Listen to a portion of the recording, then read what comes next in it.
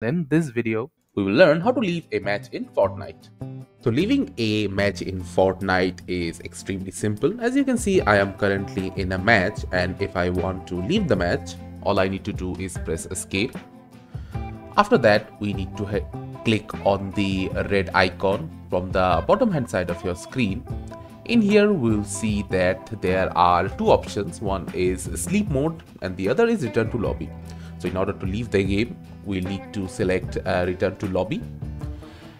Then when it says leave the match and return to lobby, we need to say yes.